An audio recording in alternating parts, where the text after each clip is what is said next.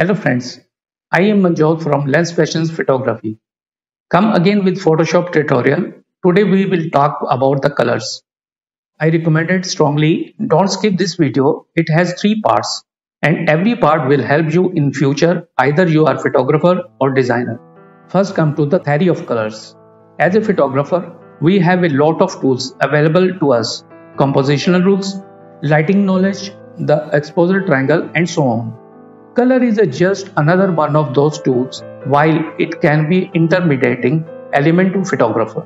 A German theorist named Eaton developed the color wheel that we know today. It was based on the yellow, red and blue primaries. The fundamental color wheel. It is a natural thing of primary, secondary and tertiary colors when it comes to color theory. Let's watch with the photography color wheel chart. First come to the primary colors. A true primary color is a color that is not made up of any other colors that its own. Most of us probably learned the primary colors are red, green and blue in the school. RGB is also known as a digital primaries, which are used for displaying images in electronic devices. When we work for the print output, we use cyan, magenta and yellow as the ink primaries. The secondary colors in YRB system is created by mixing two primaries. Orange is equal to yellow plus red, violet is equal to red plus blue, and green is equal to blue plus yellow. The tertiary colors in the YRB system is created by mixing primary and secondary colors. The colors are called by naming the primary first, followed by the secondary, yellow orange, red orange, red violet, blue green and yellow green. Let's watch how do the orders of colors help a photographer. Well, by knowing the 3 orders, we can make decision about which colors we want to show in the frame. In this video, you will see how to effectively make those decisions to achieve the final look.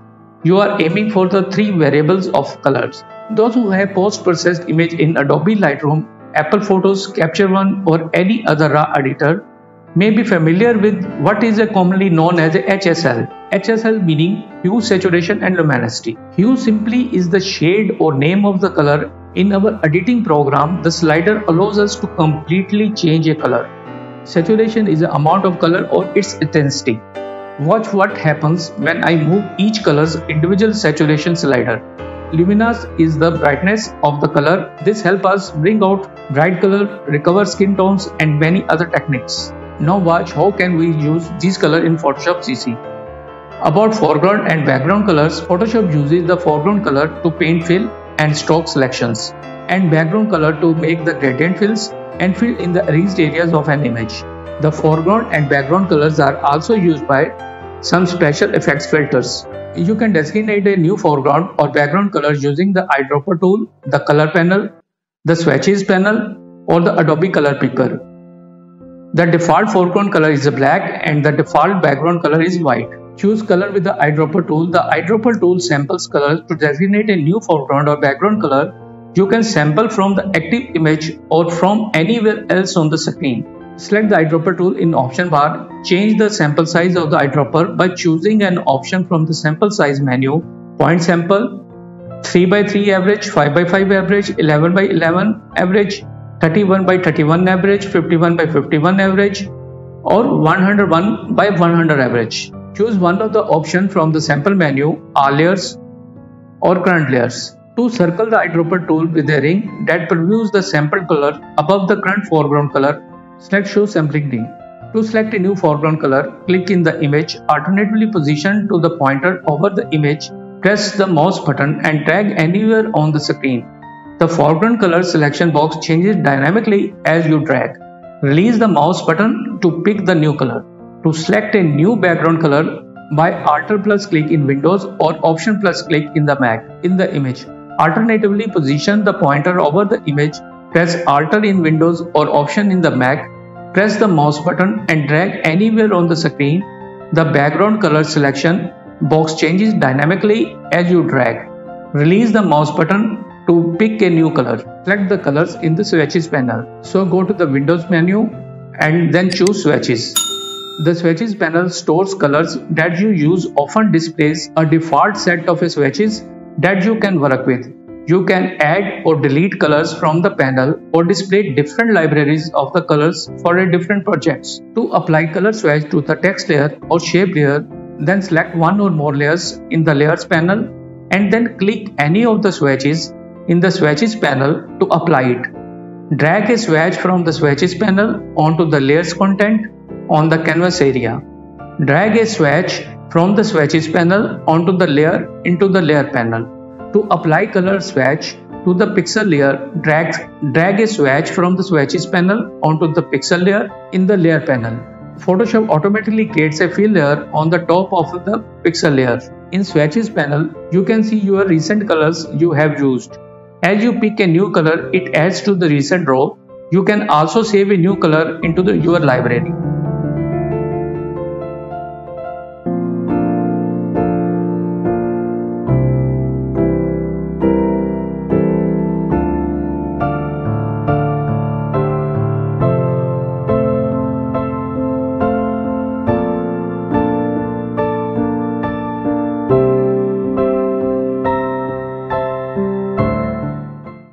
See how you can save the new color with the unique name.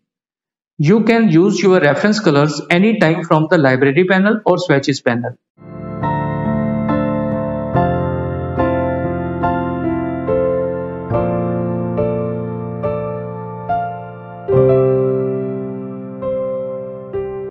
Color picker is very important to understand. Either we pick color from the swatches panel or from the color panel.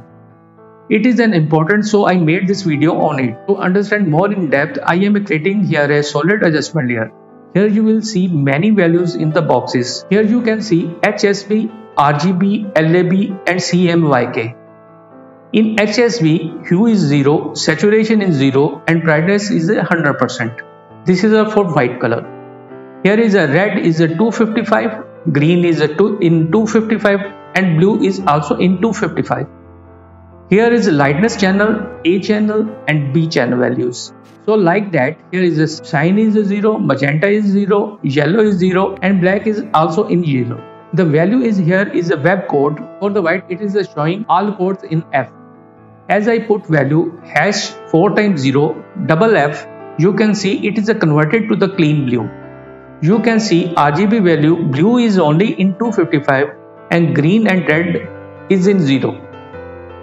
As I insert here hash 00 double F 00, it converted to clean green. So green value is only in 255, red and blue are 0.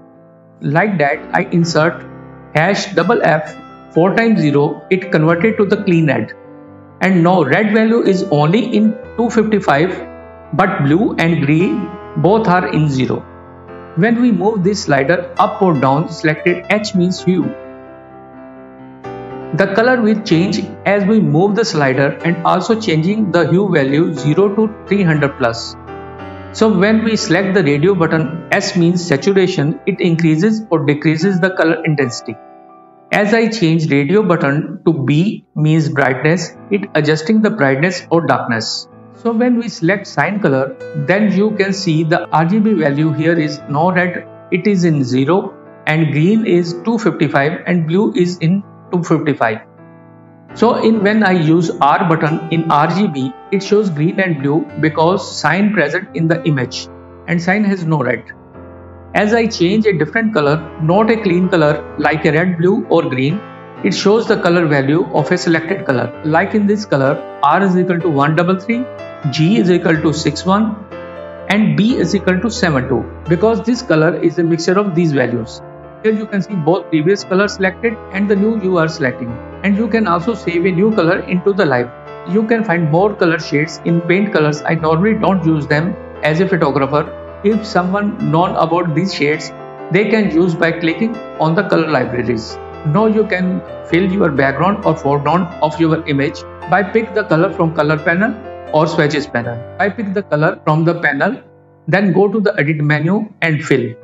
Select the option foreground, background or color, or simply activate it by using shortcut Shift plus F5. Select the option and fill the color, or you also use Alt plus backspace in Windows or Option plus backspace in Mac.